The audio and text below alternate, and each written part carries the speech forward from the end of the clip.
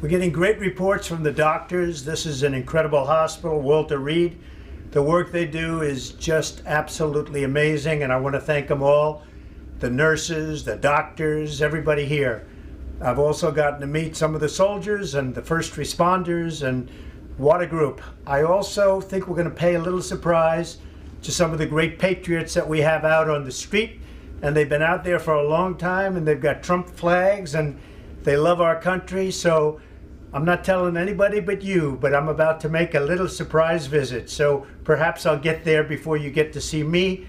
But I just, when I look at the enthusiasm, and we have enthusiasm like probably nobody's ever had. Our people that love the job we're doing, we have more enthusiasm than maybe anybody. So it's been a very interesting journey. I learned a lot about COVID. I learned it by really going to school. This is the real school. This isn't the let's read the book school. And I get it, and I understand it, and it's a very interesting thing, and I'm going to be letting you know about it. In the meantime, we love the USA, and we love what's happening. Thank you.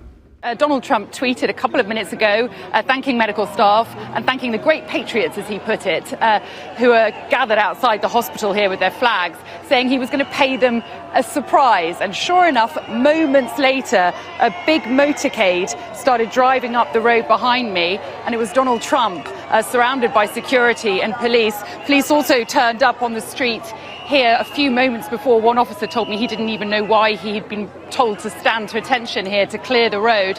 And Donald Trump appeared in a long motorcade, driving very slowly, waving with the window down to his supporters, wearing a face mask. The motorcade then did a U-turn at the bottom of the road there, and they drove back. And Donald Trump drove just a couple of meters from where I'm standing now and waved to us, wearing a face mask. An extraordinary event. The president, who has tested positive for COVID-19, going into his third night in hospital, has come out to greet his fans and supporters.